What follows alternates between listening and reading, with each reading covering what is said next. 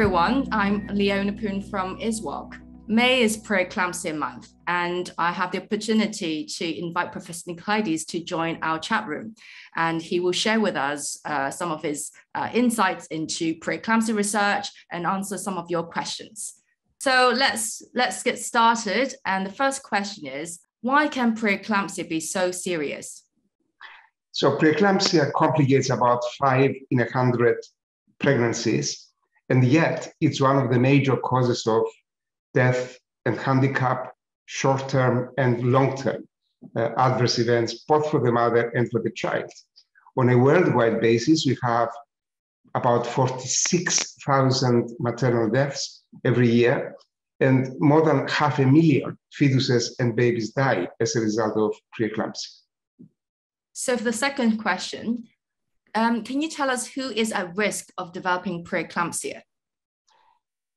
Unfortunately, all women are at risk of developing preeclampsia, but there are certain groups of women that have a particularly high risk.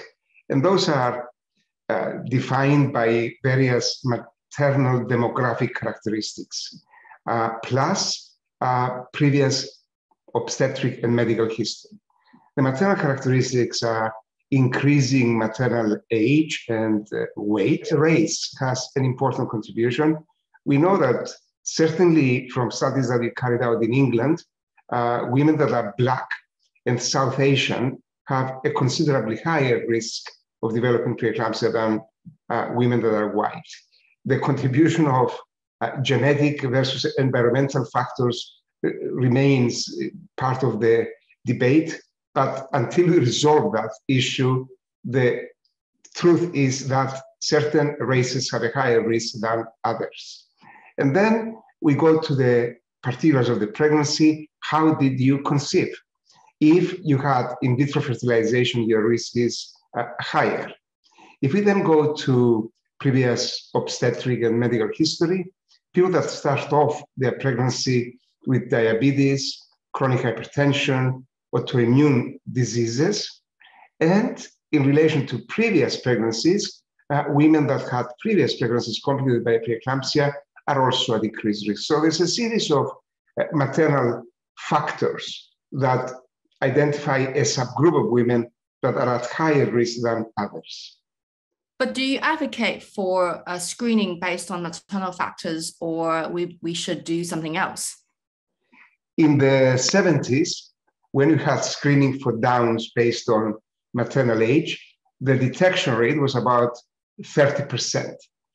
And in the subsequent decades, the detection rate went to beyond 90% when we combined information from the maternal history together with biochemical and biophysical markers. And exactly the same is true for screening for preeclampsia. With these maternal risk factors, the overall detection rate of preeclampsia, the proportion of preeclampsias that are predictable, is only about 30 to 40%. And yet, we have carried out extensive studies in which we showed that the measurement of blood pressure, the measurement of uterine artery pulsatility index, together with biochemical markers like placental growth factor, when you combine this information, then we are now reaching detection rates in excess of 90%. So yes, if you have nothing else, maternal risk factors are tolerable, recognizing that their performance in identifying the high-risk group is quite poor. Ideally, and now after 20 years of extensive research and extensive evidence, I think we should be moving towards a combined process, history, maternal factors together with biomarkers.